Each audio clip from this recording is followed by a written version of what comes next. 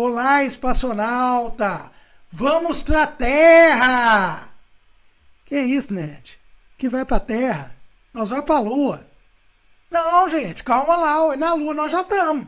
Agora vamos voltar. Vocês já entenderam o assunto do vídeo de hoje, né? Missão CHANG E-6 da China. As amostras da Lua alcançam o veículo de reentrada em órbita lunar. Olha só, as amostras lunares aí que foram coletadas ali do lado oculto da Lua pelo Lander foram transferidas para o módulo de reentrada que está em órbita lunar às 15 horas e 24 minutos no horário de Pequim, desta quinta-feira, de acordo com a Administração Espacial Nacional da China, CNSA. Lembrando, gente, que o horário de Pequim, né? A quinta-feira lá foi ontem, né? Hoje é quinta aqui no Brasil, no momento que eu estou gravando esse vídeo, e a quinta-feira foi ontem à noite, né? Então, só para vocês saberem por que a coisa tá assim, né? Que na verdade eu estou gravando um vídeo, não são 15h24 aqui no Brasil ainda, mas isso ocorreu às 15 horas e 24 minutos no horário de Pequim de quinta-feira, tá certo? Bom, e temos imagens, é claro, né? O módulo de ascensão da sonda lunar CHANG E-6, transportando as amostras, realizou um encontro não tripulado e acoplou-se à combinação orbitador-módulo de retorno lunar, segundo a CNSA, acrescentando que esta é a segunda vez que a China consegue realizar esse feito de acoplar ali na órbita lunar, de acoplar dois veículos não tripulados na órbita lunar. A primeira vez foi com a CHANG E-5, que foi, na verdade, uma coisa inovadora, e isso ocorreu no ano de 2020, quando a China trouxe amostras do lado visível da Lua. Bom, lembrando que CHANG E-6 era inicialmente um backup da CHANG E-5, e embora algumas inovações tenham sido incorporadas, a 6 é como operar a nave. 6 é praticamente como operar a 5, né? Então, os engenheiros aeroespaciais ali, o pessoal do controle de voo, aprendeu muito com a 5 e operou tranquilamente aí a 6, mesmo sendo do lado oculto, mesmo sendo uma coisa mais difícil, mesmo tendo várias inovações. E a Agência Espacial da China também revelou detalhes sobre o processo aí que culminou na acoplagem. Olha só, o módulo de ascensão fez 4 ajustes de órbita após ser lançado da superfície lunar na quinta-feira. À medida que ele se aproximava ali do conjunto orbitador-módulo de retorno, o combo movia-se autonomamente em direção ao ascensor para proceder à acoplagem. 3 mecanismos de garra em forma de K no orbitador prenderam as 3 hastes de conexão correspondentes no módulo de ascensão para terminar o acoplamento, que foi finalizado às 14 horas e 48 minutos, horário de Pequim.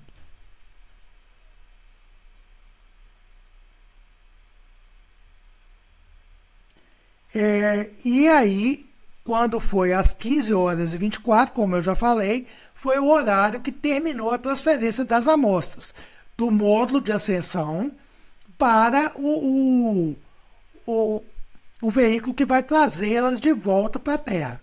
Tá certo? Às vezes a gente pode ficar meio confuso com o horário, por isso que eu estou colocando isso para vocês.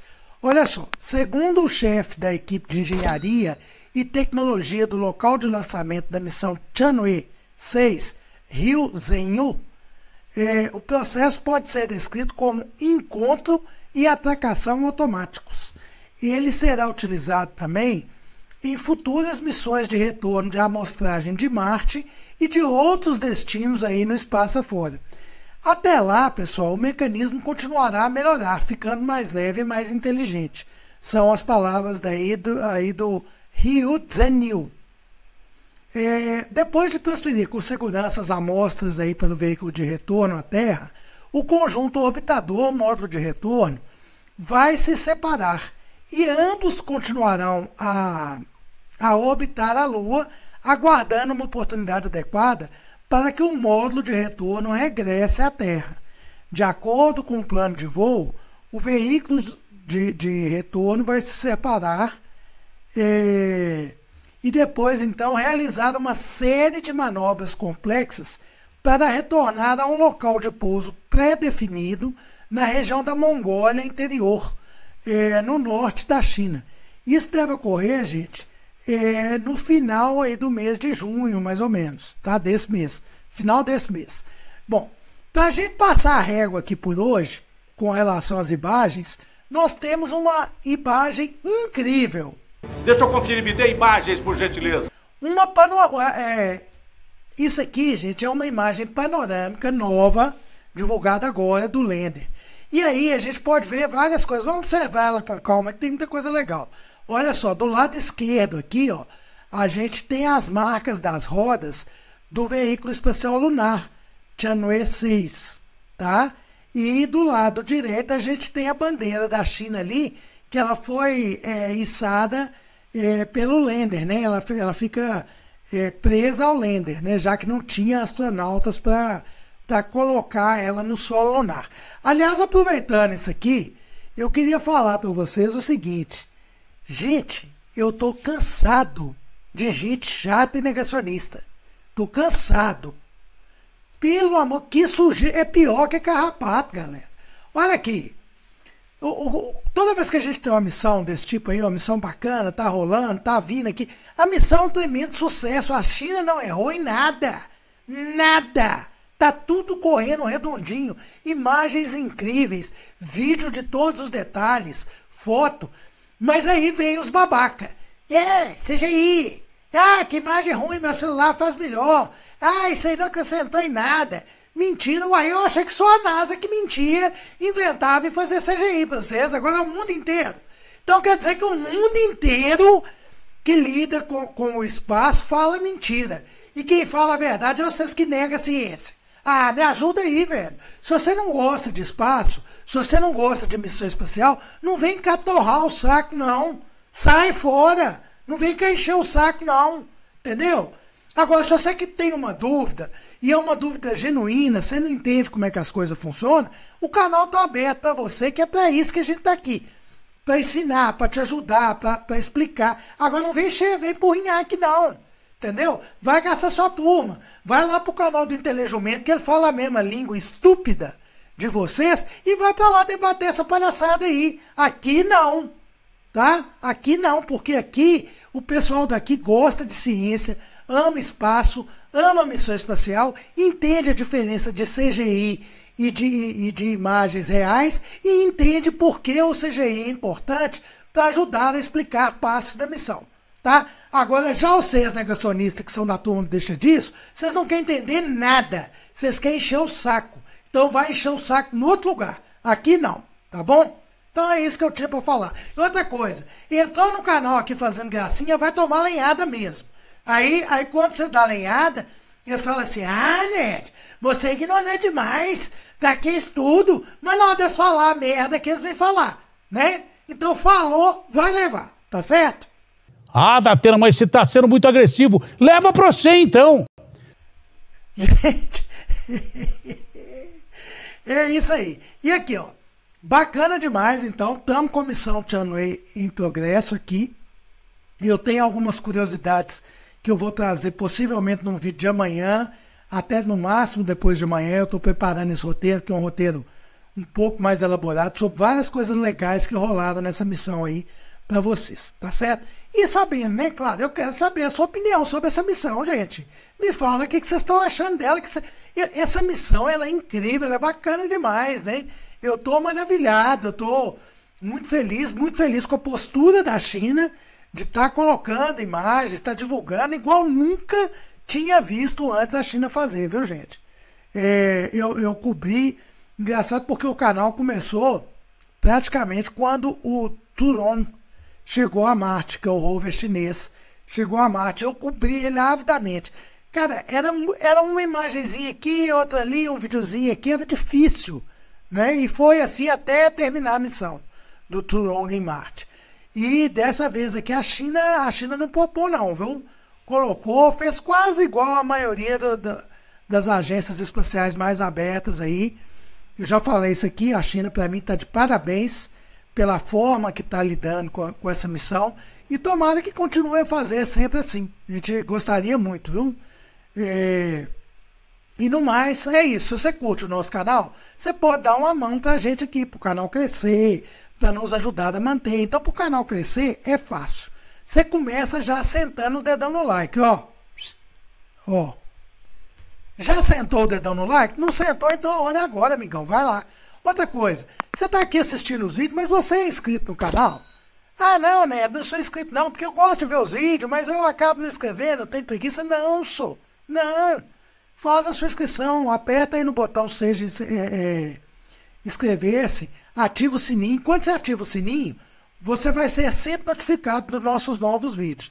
E inscrito, ou quando você comenta, e quando você curte, e todas essas ações fazem com que o YouTube entenda que o nosso canal é de relevância. Aí sabe o que ele faz? Começa a entregar para mais pessoas.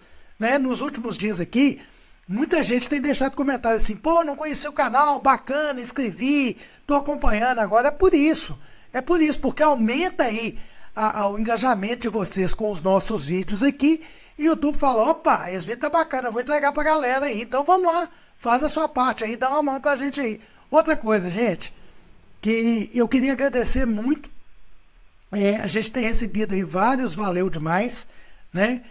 São quantias que às vezes a pessoa fala assim, ah não, tô dando R$2 aí, não vai ajudar o nerd, R$10 não vai ajudar, que isso, ajuda demais. Qualquer 50 centavos que pinga na conta aqui do canal, faz um montante para no final o canal conseguir se manter e a gente trazer mais conteúdo para vocês. Como eu falei com vocês, gente, eu tô aqui dedicando meu tempo, mas eu preciso sobreviver. Então assim, quando vocês me ajudam, eu consigo fazer mais coisa pro canal. Então, muito legal essas atitudes aí. Obrigado por todos os valeu demais quem mandou pra gente aí, quem ainda vai mandar. O espírito é esse, é nos ajudar dentro do que pode, tá?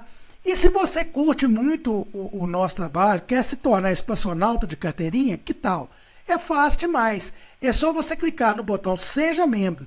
A gente tem proposta aqui, gente, a partir de 16 centavos por dia. Baratinho demais, né não? Dá R$ 4,99 no mês. Nossa, isso não faz falta para ninguém, não é? Só que juntando R$ 4,99 de cada um ajuda demais o nosso canal a se manter. E outra coisa, quando você se torna membro, você ganha vários benefícios. Por exemplo, vai assistir os nossos vídeos primeiro. Vão começar no mês que vem, mês de julho, as lives especiais aí para os nossos membros, lives para os espaçonautas. Você pode participar do nosso grupo de WhatsApp. Você pode concorrer a sorteios especiais para os membros. Então é isso aí, ó. Clube de membros ajuda o canal, mas também leva vários benefícios. Então, vem para cá se tornar espaçonauta de carteirinha, que eu tô te aguardando. Tá certo? E é isso aí, galera. Até o nosso próximo vídeo, que vai ser, ó, rapidinho, tá certo? Ah, nerd, você não falou da Starship ainda. Calma lá, galera. Tô preparando aqui Starship para vocês. Tô vendo com o Marcelo aqui, provavelmente nós vamos fazer uma live igual nós fizemos no terceiro voo. Incrível com o Marcelo Space explicando tudo para vocês aí. Tá certo? Nós vamos vir junto para cá. Aguenta a mão aqui já que eu divulgo. Grande abraço e até o nosso próximo vídeo agora. Fui!